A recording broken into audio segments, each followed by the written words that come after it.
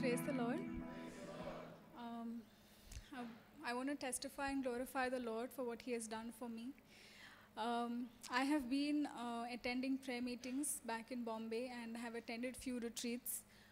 But as to what I was thinking, I thought that I was holy and being the way that the Lord wanted me to be.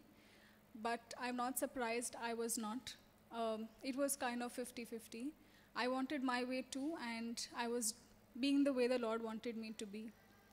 Being in the Lord, I used to sin too. When I came to Dubai, I started attending HSI meetings, and Brother Anil one day spoke to me and he told me that I can feel that you're lonely and you're going through something and I want to pray. When I went to him and prayed, I told him that I was feeling lonely and I was lacking self-esteem. I was suffering through very bad low pressure, blood pressure, and many other things. He said that he would pray for me and never ever feel my blood pressure go down. My blood pressure would go bad so bad that I couldn't even laugh. I would feel so weak. I couldn't stand for long, even if I was in church. I couldn't even sit for long. I couldn't be in groups. I would feel so weak and dizzy. He prayed over me, and till today, I haven't felt my blood pressure go low.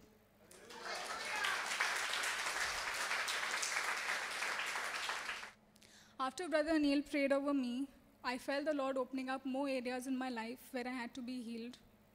I had so much of unforgiveness. It became so worse that I had severe backache in my tailbone. My memory was going really bad. I couldn't even remember what I would do 2 seconds back. I would feel so weak. My appetite had completely gone.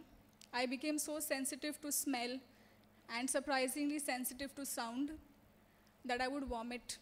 And I became so weak and so skinny. But after coming here and coming for the meetings, I have put on weight and I am growing in the Lord.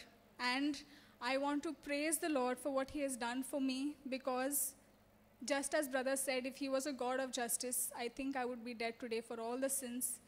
And He has brought me from nothingness to existence, and praise the Lord for that.